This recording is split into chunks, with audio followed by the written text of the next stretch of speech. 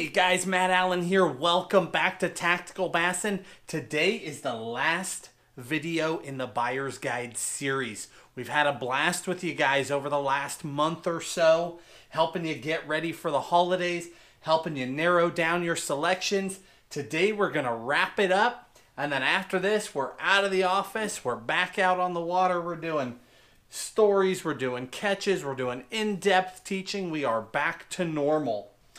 This final video, here's what we're going to do. We're going to do the top 10 baits of 2018 according to me. The baits that were the most impactful for me this year. But what I'm going to do is in each of the 10 categories, so we've got hard swim bait, crankbait, chatterbait, soft swim bait, spinner baits, topwater, jigs, creature baits, worms, and then a kind of a combined category because I feel like the baits all fish in the same zone. So swim bait heads, underspins, tail spinners, spoons, we're going to lump all that into one category. Those are the 10 categories. I'm going to give you that tried and true bait that I'm the most passionate about, that I've had the most success with over the years. And then I'm going to give you that one that was impactful this year. So you guys can kind of compare and see what was trending for us this year, what worked the best, and then go with that. So this is the end, right before Christmas. This is the end of when you can still order product and get it in time. I believe if you second day, you can still get it, which luckily with Tackle Warehouse, if you're in the western half of the country, that happens automatically. If you're in the east, that's an upgrade, but you can still get it. So this is the last one. Here we go in no particular order. We'll start the closest. Creature baits. My number one creature bait, Jackal Archelon. And it's not a bait that I've even thrown for that long. I've only thrown it for a couple of years, but that's a bait that I just connected with and have been knocking them out of the park with over and over and over and over. Just a killer bait. Second up to that, the one that was the most impactful this year, the man bear pig. It started this spring. You guys were there when Tim and I did a challenge down in the desert in Arizona, and we both fell in love with that creature bait, and we've done a ton with it since. If I could only have one creature in 2018, it's that one right there. Number two, worms. Broad category. One bait that has stood the test of time for me is the Senko. But I am going to say it would be the 6-inch Senko, not the 5-inch. The reason why is that I found over the years that almost any time they'll eat a Senko, they'll eat a 6-inch. I don't have to go to a 5-inch. They'll almost always eat it. And I tend to catch a better fish. So I still catch the small ones, but I tend to catch some really big ones too by going to the 6-inch over the 5. But this year, if I had to pick one, it's that Dream Shot, Striking Dream Shot.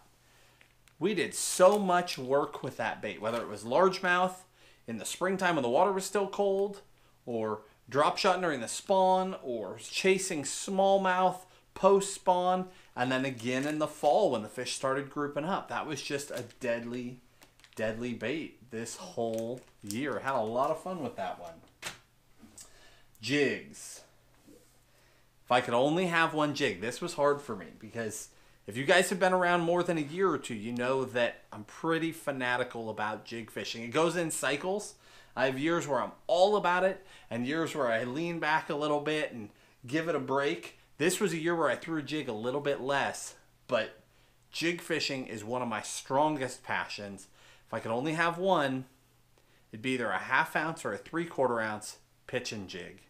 And in fact, it would probably be in that color right there, go-to. Just a deadly bait. But this year, the standout for me was that finesse jig right there.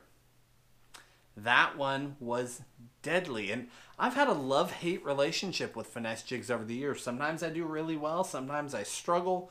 But this was one of the years where that bait and I just connected, and it worked all year long.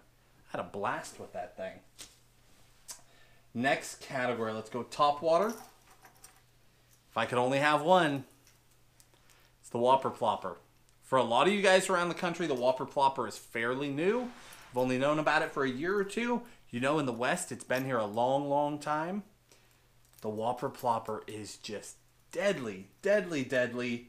So many fish, so many big fish. Some of the most ferocious strikes I've ever seen from a variety of species have all come on the Whopper Plopper. But again, this year was about experimenting, trying other baits. And not all these baits are brand new. Some of these are baits that we've fallen in and out of love with and came back to them. But the top water that shined for me this year was a Shower Blows. Evergreen SB, Evergreen Shower Blows. Now there's one right there hanging on the wall that Stripers just destroyed. Ripped the split rings, bent all the trebles. The Shower Blows was a killer this year everywhere that we went. It's got that old pencil popper profile, hard kick. If you walk it hard, it's a hard kick, big splash, loud noise, but you can slow it down, work it slow, get a little more subtle action out of it. I really enjoyed that bait. All right, that broad category, that spinner bait, or I'm sorry, that spoon, blade bait, tail spinner, swim bait head, that category. My number one is a Blade Runner spoon. You guys have seen the damage we've done on that over the years, and we did damage on it again this year over and over and over. I love that bait. That particular spoon just loads the boat year after year after year. The other bait this year, I should probably talk about the Mount Island swim bait head, but that would be a shameless plug, which we've now got out of the way. So, the one that we're going to talk about this year is actually this little guy. It's not my head. This is called a guppy head. That one came out this spring. I was waiting on that head. I got word of that head several years ago. I got to play with one. I was out in Wisconsin on the Bay of Green Bay. I got to fish with one of those. And then they were gone. And I didn't see them for a couple years. Well, the guppy head finally showed up in the marketplace. Tim and I got our hands on them. You know that I love that Revenge darter head for the 2.8 Kitex, the little swim baits. Tim and I both have had a blast with that over the years, but there were some things about it we didn't like. We didn't like the shape of the hook keeper, and the guppy head is a very, very similar hook, different keeper, and it has worked exceptionally well for us this year. And there's one rigged up with a 2.8 Kitex, just happens to be laying on my desk. In fact, it's the exact same one. That little guy, that's a winner. We threw the Ned rig on it sometimes because we ran out of Ned rigs when we were on a road trip.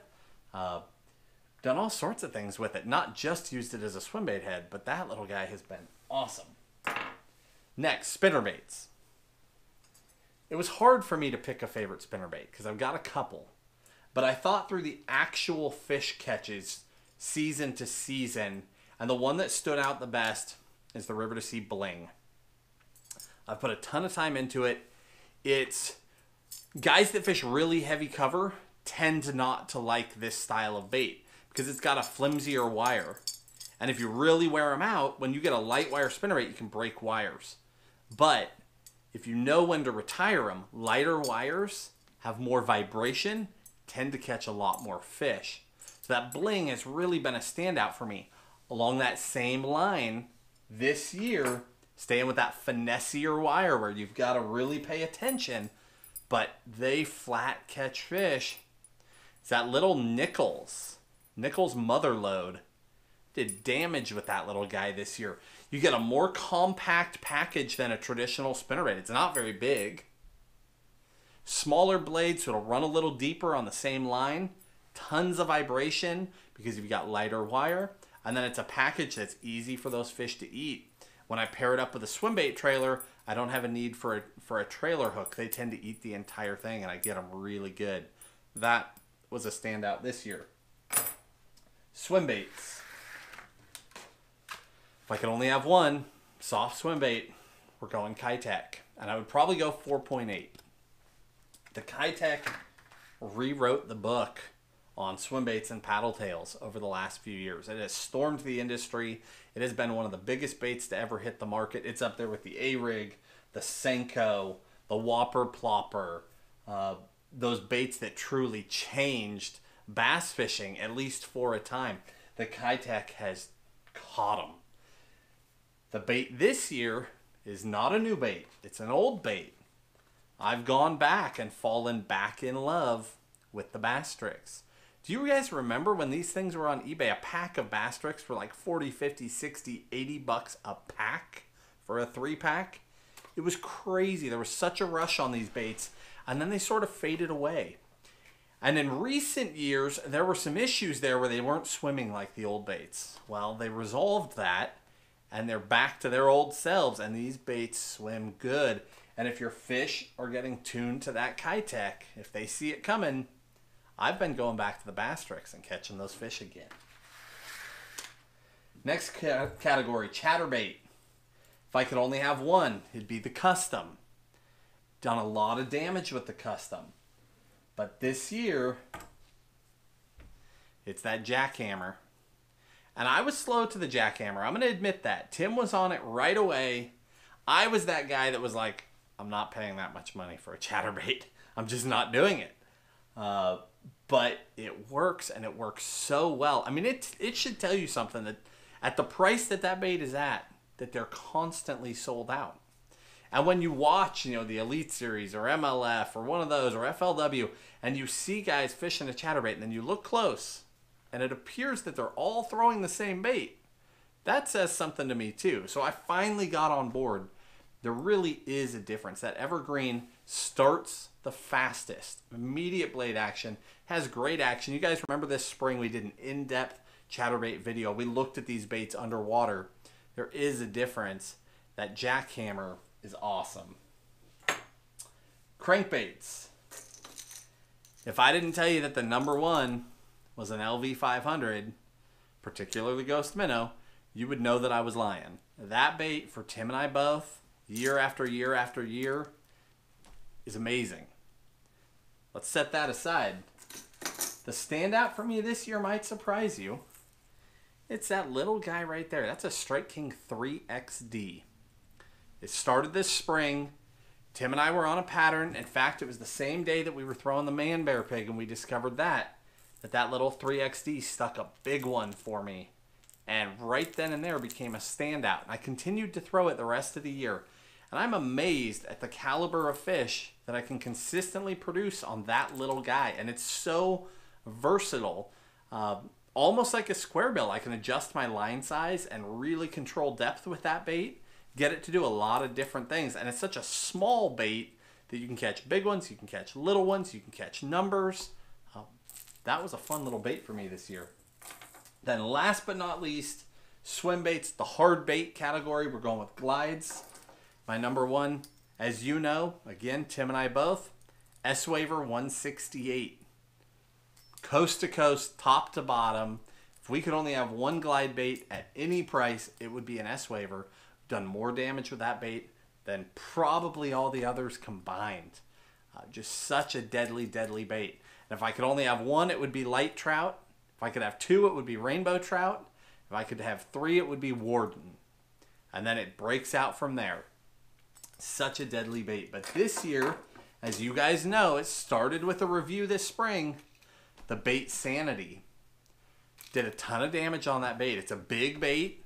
If you guys want to get into the big bait game, that's a great option at a reasonable price. Now again, reasonable within the big bait world is relative, but for its size, that is absolutely a reasonably priced bait.